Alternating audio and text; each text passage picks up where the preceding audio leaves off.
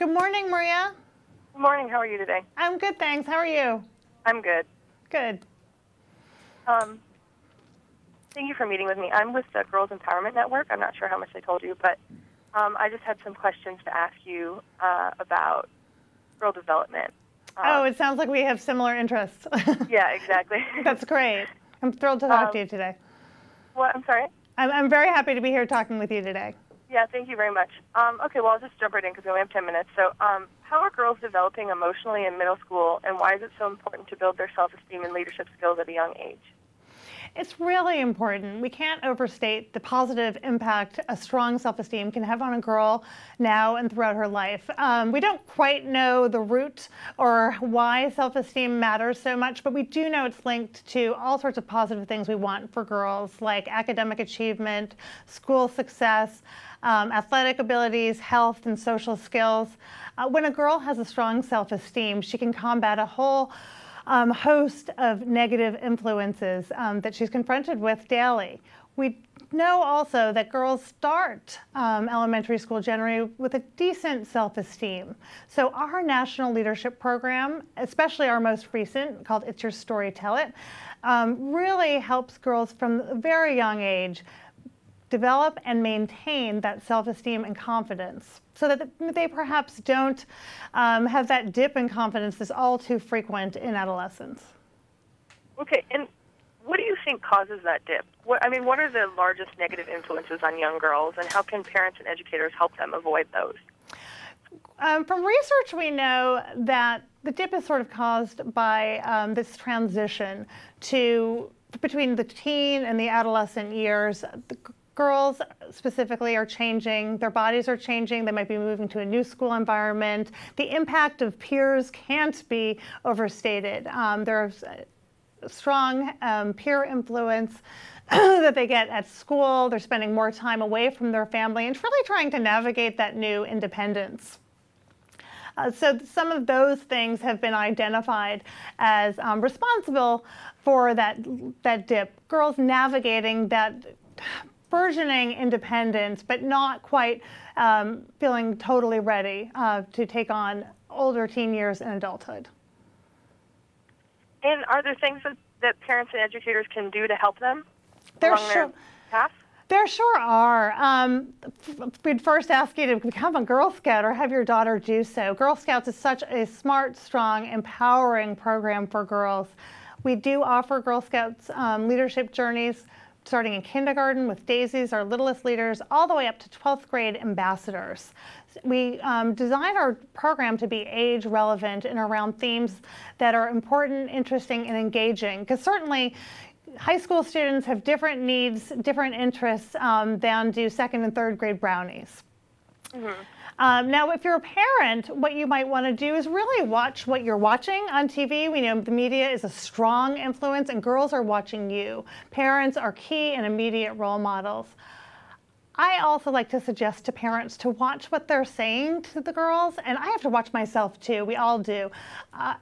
We find we're saying in the most complimentary way, "Oh, you look beautiful today."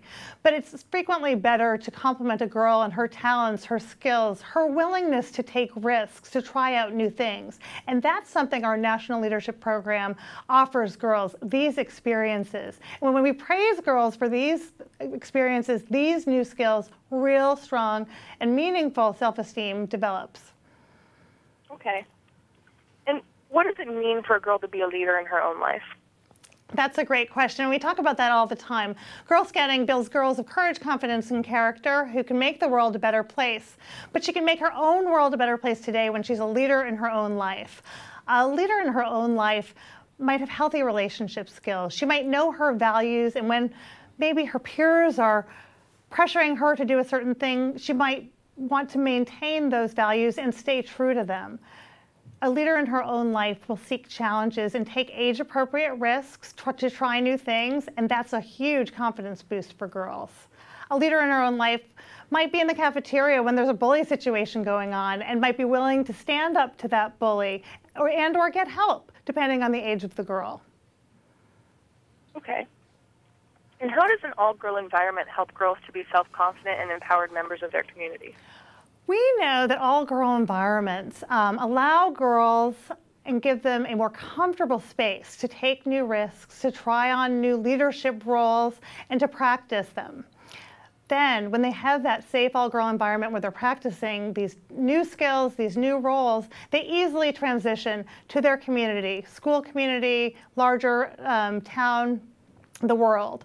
They've practiced them, they feel comfortable. We know that when girls have boys in the room, they don't feel quite as comfortable doing so, especially at the middle and older grade levels. So if we start this early, hopefully girls will always feel confident in doing so. And is there anything else that parents can do personally to make sure their daughters are developing healthy body image and self-esteem? Well, body image is one element of self-esteem. And again, what we want to ask parents to do is not to focus solely on physical attractiveness.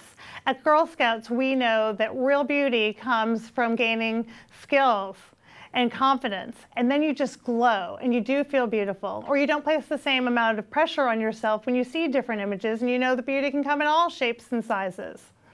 Now what parents, I'm sorry, go on. Go ahead.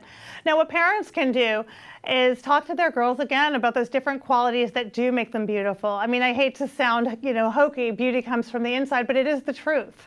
And when girls are constantly either communicated to about beauty being important, or, God forbid, criticized about looking a certain way from their parents, and it does happen.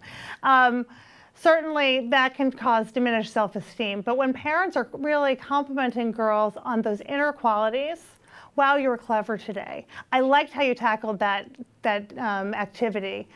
I can't believe you tried this. I never thought you would try this, and I'm really proud of you for taking a risk. Things like this. Those are meaningful praises and compliments to girls that make them feel strong, that take the priority off of beauty for girls, and allow them actually to feel quite beautiful.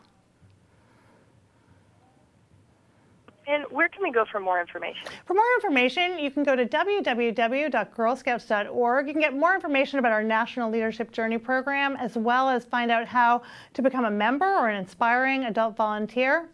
I'd like to make a note also that it's our 100th anniversary, so you can get information on this exciting time for Girl Scouts there too. Okay, I think that's all the questions I had. Great. It was great talking to you, Maria. Thanks so much. Continue your good work. Okay, bye-bye.